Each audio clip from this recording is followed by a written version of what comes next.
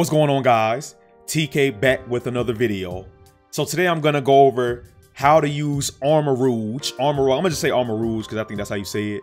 In VGC, Mega Man himself. You know what I'm saying? This is one of the coolest Pokemon they ever created. I know people are saying we are kind of stepping out of the bounds of Pokemon. You know, with the they're not animals anymore. But I'm like, man, we haven't been. Did y'all see Gen 5? They literally made ice cream Pokemon, man. Like, where y'all been?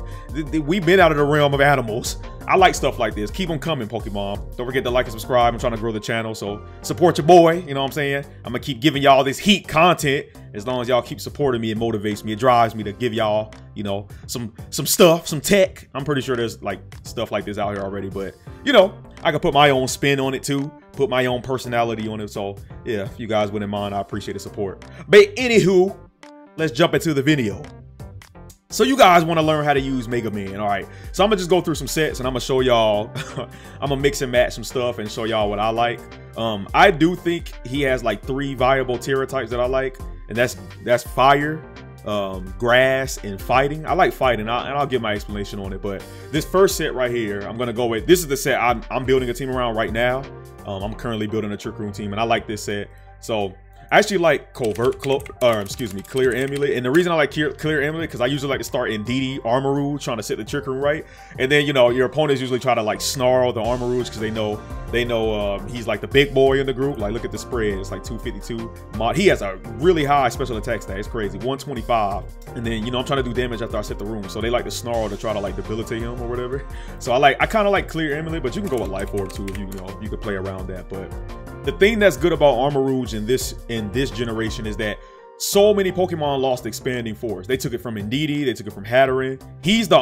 I'm pretty sure he's the only Psychic type in the regional decks right now that actually gets Expanding Force. And this move is so powerful when you pair it with Indeedee Psychic Terrain, because in Psychic Terrain, not only does this move get powered up in his stab because he's Psychic type, right? User on Psychic Terrain 1.5 times power, right? And it hits both foes. It becomes a spread move in Psychic Terrain. This is so much power. Combine this with like Life Orb, he's tearing through walls, man. It's nothing for him. And then Flash Fire kind of helps you against like opposing Torkoal. Let's say you set Trick Room and then they have a Torkoal on the team where they can't hit ARMAROUGE, or he can't hit ARMAROUGE like Eruption or whatever.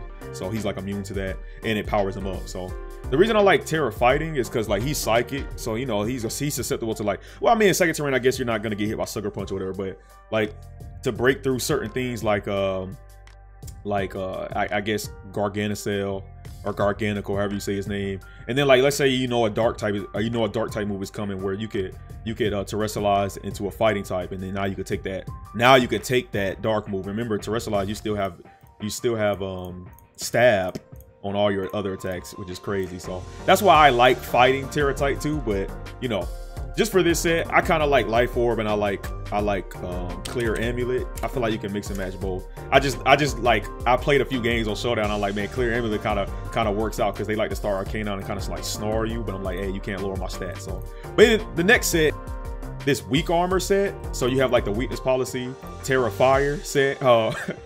You just have to use somebody to like the weak armor. If he's hit by a physical attack, his defense is lowered by 1 and speed is raised by 2. So it's kind of funny because like you compare this with like weakness policy, right? And then all you need is 92 speed right here, modest nature, because 92, the fastest Pokemon in the format right now in the regional decks is Dragapult, and I think Dragapult's base speed is like 142. So if you proc his weak armor, you only need this much speed to outspeed Dragapult after +2 or like Tailwind or whatever, right? So then you can invest the rest in bulk. You can like raise the special attack more if you want, and then lower the HP. But you have the weakness policy, so you're getting like the +2 boost in speed and your special attack. But you just need somebody to proc it. So like Golduck or something, Aqua Jet. You can do like a weak, Golduck is usually a special attacker, so you can do like Golduck or whatever. Yeah, just an example. Or you can do like Palafin. I've been seeing this on the ladder too. They've been running like a Choice Scarf Palafin, and you need to switch out Palafin to activate his 0 to hero. So you run like Flip Turn, and then you taking a lot of damage, but like, he only has, before he's in his hero form, he only has 70 attack, right? So you can Flip Turn on your own ARMAROUGE, right? And then proc his weakness policy in his weak armor, and then you switch Palafin into like Indeedee or something, and then or whatever you want. and then now you proc the weakness policy and you proc the 0 to hero. So it's like the best of both worlds. But you gotta be careful because like, you know, he's taking some damage. You can like crit the ARMAROUGE or whatever depending on the Palafin's EV spread. So yeah, I just think that's pretty funny. And then, you know, like the fire Terra type, right? So I like Armor Cannon and Heat Wave. Side Shock. You can do Expanded Force too, depending on like if the DD's or anything. Usually you want to pair him with a DD. I think that's his best partner, especially since he's the only thing that gets Expanded Force. But you know, this could be Expanded Force, Side Shock, whatever. I like Heat Wave because this is a spread attack, and Armor Cannon is basically fire close combat. So I think it's a pretty good set. Same thing here. The reason I'm running Aura Spear because of the fighting type. So like I said, you can break through certain things. But yeah, this is always pretty funny to me. And then this one is like maybe you're not running in DD.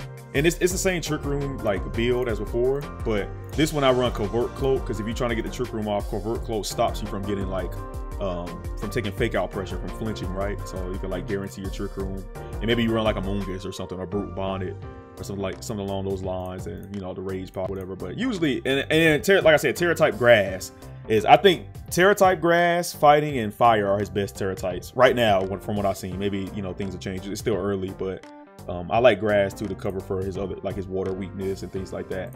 So yeah, and then Armor Cannon, Heat Wave. You could like switch out Wide Guard. I like Wide Guard, but if you can switch it out too if you want. This could be like mixed and match. You could put like Expanded Force, Side Shot, whatever you want here. Ally Switch. You got Ally Switch. They didn't nerf Ally Switch this generation, so now it works like Protect. It'll be 100% the first time, and then it'll be like 50 or 30% the second time, something like that. I think these sets, I like this one the most.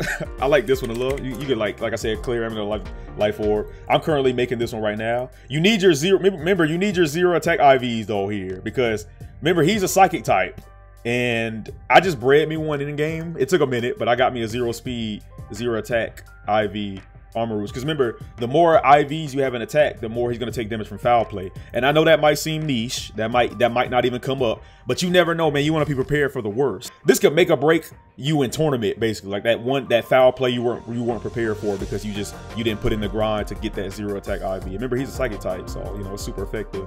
But the less IVs in attack, the better. And then in Trick Room, you want the 0 IV as well. So, but yeah, I honestly think Ndidi is his best partner. You definitely want to play him with Ndidi because I mean he gets Expanding Force. He's the only Pokemon in the game right now that gets Expanding Force. So I mean you could do just, you know, build a really tanky Ndidi and then Helping Hand, you know, helping hand.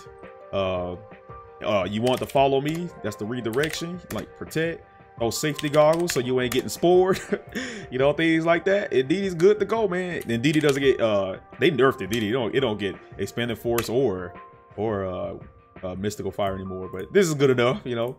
And then like I even like Brute Bonnet. Brute Bonnet is very good too, like with it, because Brute Bonnet can be like, you know, Brute Bonnet still even Amoongus. Amoongus is good too, but Brute Bonnet, let's say Trick Room goes up, he's very strong, you know. Seed Bomb, I think that's what his moveset is.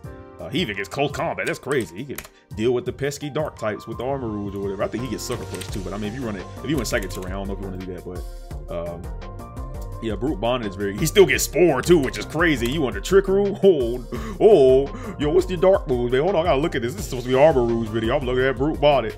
Anyway, you know, something along those lines. I don't know what dark move he gets, but what is he, like Dark Pose or whatever? Well, anyway, this ain't about him. I like him though as a partner, but in Trick Room, even Garganacell. I mean, how long is this video gonna be? I just keep thinking of stuff. I love early Pokemon format. You know, Garganical in Trick Room, and this thing is a menace. You know what I'm saying? Iron Defense, Body Press. You know what I'm saying? The options are unlimited. It's crazy out here.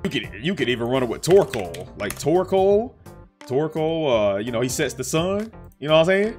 He sets the sun for ARMAROUGE, and remember Trick Room is up. You know, you can run Torkoal on the back too. It can just be a flame team. You know, you can run your Heat Wave, your Eruption. Man, it's crazy out here. Yeah, there's so much synergy with these mons. Look, you can just tear through your opponent. Solar Beam if you want. Yawn.